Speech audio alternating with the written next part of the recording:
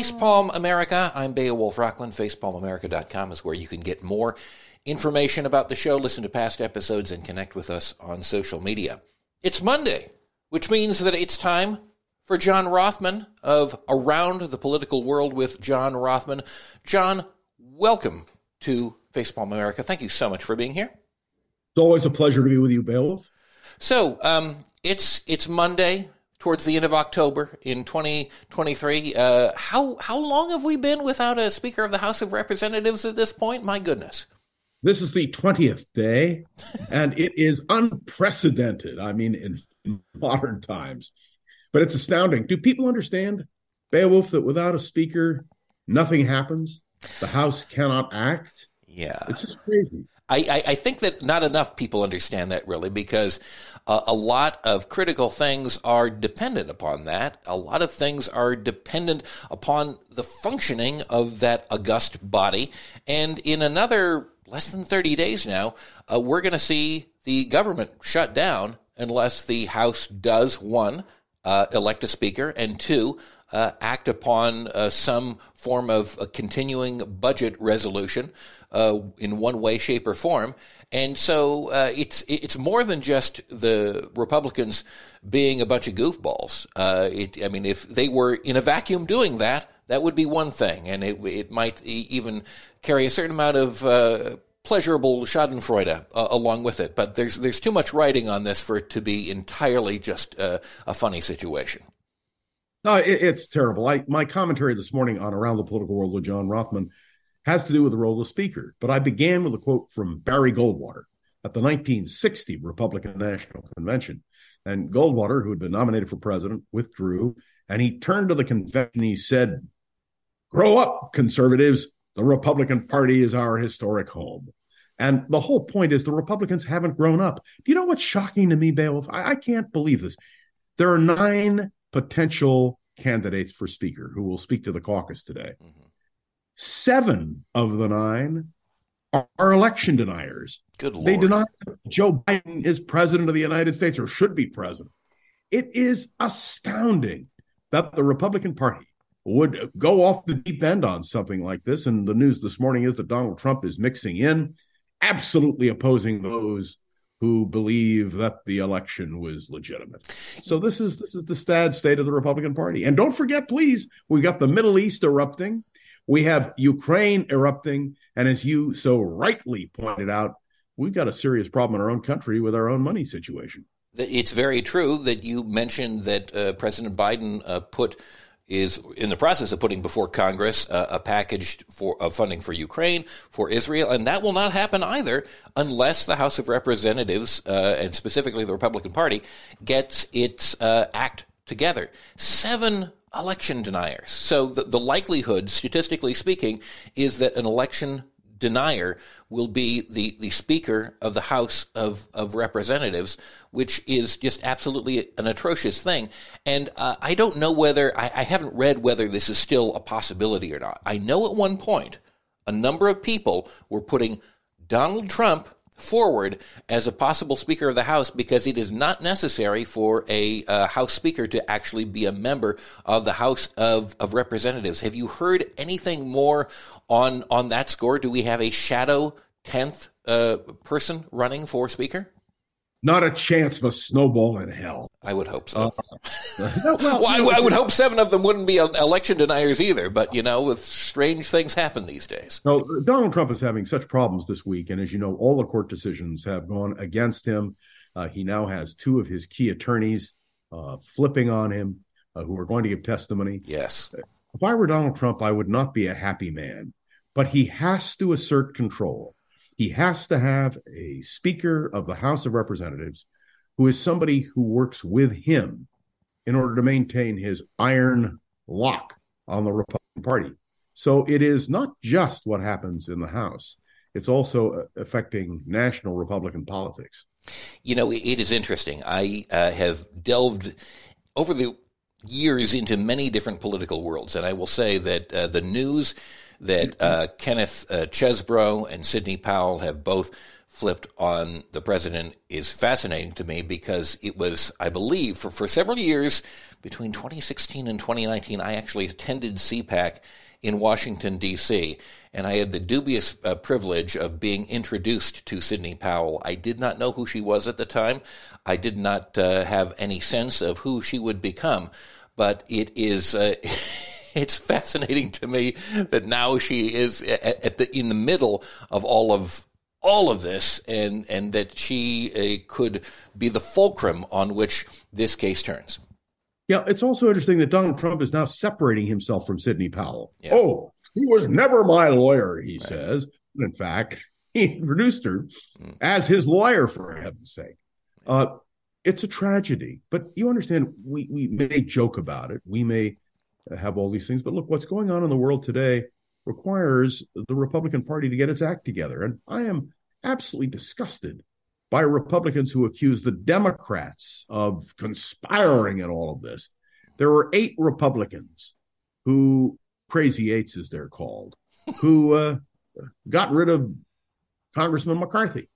And certainly Steve Scalise and Jim Jordan. Absolutely, it's a stunning thing. How does a political party sink to this level? And more than that, the Republicans have illusions, some might say delusions, of winning the election in 2024. What sane person would vote for a party that cannot put its own house in order? I would hope that there would not be that many.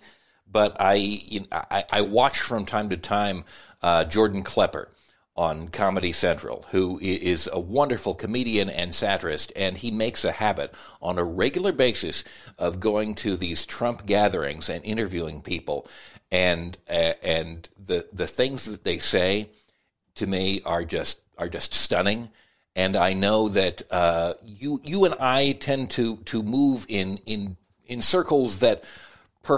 I'm here in Southern Oregon. You are in San Francisco. I love both of those places, but I think there are a lot of places in the country where folks look at things with a view that does not exactly hew to logic in a way that you and I would hope.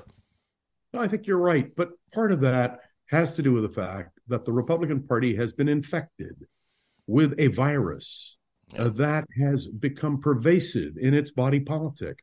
Look, I did not like particularly Paul Ryan when he was Speaker of the House. Yeah. But the Republican Party would be well served if a Paul Ryan were Speaker of the House today. This is a tragedy for the two-party system in America. But stop and think about it. The world is teetering toward, we're not talking about the Middle East at this very moment, you and I, but every minute there's a breaking story. Yeah. Every minute there is a potential for a real conflagration. And one would think that the Republican Party would put the country above its petty political pickings. But let me tell you, there's a problem. There's a fly in the ointment. Donald John Trump, whose only concern is with his own survival. Bill, I forgot to tell you. Mr. Trump announced that if he were president, Hamas would never have attacked Israel. And by the way, he would solve the Ukrainian problem in a day. It's just so ludicrous. And you think about political figures in the past who have made outrageous statements like George Romney, brainwashing in Vietnam. He was finished.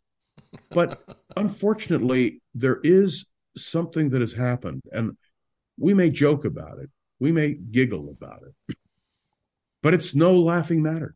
Yeah. The idea that a major political party, the party of Lincoln, the party of Eisenhower and Nixon and Reagan, and yes, George W. Bush and George H.W. Bush, the fact that the Republican Party could go off the rails. I listened yesterday with fascination to Liz Cheney, who has a new book coming out. I can't wait to read it, who said the greatest danger to America is Donald Trump. And she's right. But it's not just Trump the person. It's what Trump has done to the rational thinking of the American people. Yeah. So this is, we could go on and on about it, but the Republicans in the House had better straighten up, or they're going to do great damage to the Republican and to the nation. You mentioned George Romney, and I want to mention that in addition to Liz Cheney, his son, Mitt Romney, has a book coming out as well. And it seems like... It's not his book. It's not his book. It's a book by an author. Correct. To whom Mitt has confided, and I can't tell you, I can't wait to read the book. Evidently, it is a blockbuster. The Confessions of Mitt Romney, it may as well be called. But I stand corrected. It is not by him, but it contains comprehensive confessions, if you will, of Mitt Romney and his thoughts about the state of the current Republican Party. And it seems like if you look at Mitt Romney and Paul Ryan and Liz Cheney, while you and I would certainly disagree with many of the things that they have to say and many of their political positions, you can say that at least they are true to their country. At least they have opposed Donald Trump and the political madness he has brought on, and yet they have been castigated from the party and have been essentially forced out of politics. And there are so few members of the Republican Party that stand both in the party and for sanity. I will say this with a caveat because I have business dealings with him. Michael Steele, former lieutenant governor of Maryland, he is a stalwart and former chair of the Republican Party, former RNC chairman, and he is a stalwart. He though many have called on him to become a Democrat, he says he's going to be there to keep the lights on, and he gives me a little bit of hope, as does Larry Hogan. He's a real. I am not a conservative, but he is a real, honest to God conservative, and it seems like there are fewer and fewer people like that who are able to, from within the party itself, say, this cannot continue. This has gone too far. Is there hope for reconstructing that from within? Must it be reconstructed from without to and I hesitate to use the analogy, like a Germany or a Japan post-World War II? Look, to be blunt with you, this is a 1940 crisis for the Republican Party. The Republican Party in 1940 had the choice of going with isolationism or interventionism. And the Republican Party met in solemn convention in Philadelphia right after the fall of France. And they had a choice. They could have taken Bob Taft, who was an isolationist, or Tom Dewey, who was sort of wishy-washy on everything, or Arthur Vandenberg, who was an isolationist at the time. But they went with Wendell Willkie.